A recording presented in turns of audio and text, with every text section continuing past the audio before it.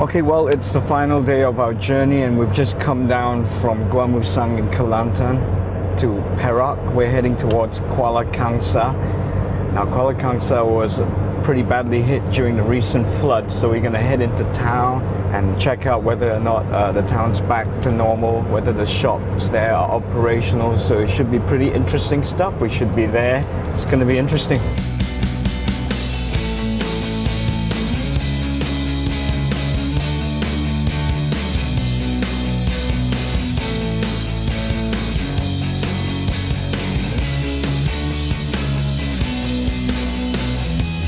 Right, we're here in Kuala Kangsar. Now we've been to the town centre and everything looks pretty normal considering that this town was really quite badly hit during the recent flood.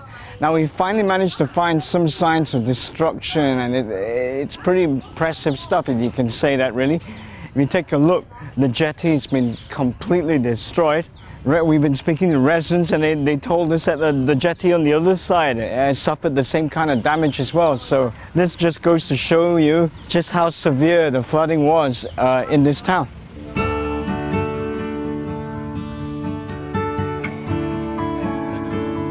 Okay, well, I've spoken to some residents about the recent floods and they tell me that the situation here was pretty bad. Actually, if you look behind me, you can actually see how high the water was now. But what's really got me about Kuala Kangsar is just how fast the local government has worked to clean up this town. I mean, considering that the water levels were that high, the town looks pretty good actually. It's clean. Things look to be getting back to normal, which is great news indeed. Pengalaman saya lah yang masa kejadian air naik ni, masanya terlalu pantas. Jadi dia yang kedai ni dia dapat keluarkan barang hanya separuh saja. Dia jangka air akan naik hari ni. Had lebih kurang dalam 2 kaki je. Tapi sampai sini. Parah sini. Terutama malam yang air naik tu, orang ramai sini. Jadi lori yang nak bawa barang daripada sini dia tak boleh masuk. Orang ramai tengok air, jadi macam pesta lah. Jadi kenderaan yang nak mengambil barang-barang pun sebenarnya dia tersangkut, tak boleh nak masuk. Tahun ini yang paling dahsyat lah daripada tahun 67. 67 lagi dahsyat lah. Banjir yang paling besar tahun 67.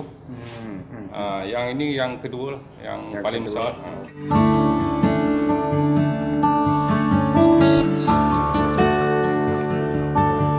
Ini lebih kurang pada membantu lah yang mampu.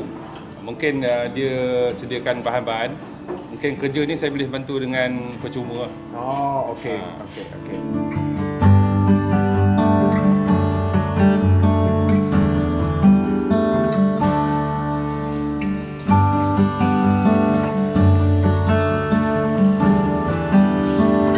Satu jam lah, dari pukul 8 malam, 26 hari bulan. 23 hari bulan tu daripada 8 malam sampai pukul 9 dia dah sampai pinggang lah.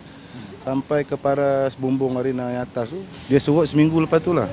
Untuk bersihkan ni majlis pemandaran dengan sukarelawan lah. Yang boleh meniaganya dalam masa semalam, dalam masa 2-3 hari lah baru boleh meniaga balik.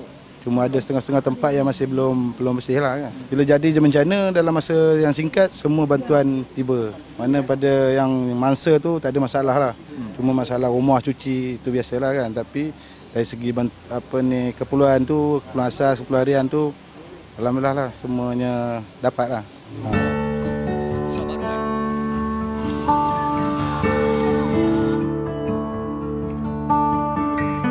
So with volunteers and local contractors giving up their services and time for free to help refurbish damaged businesses and property, the royal town of Kuala Kangsar is thankfully back on the road to recovery.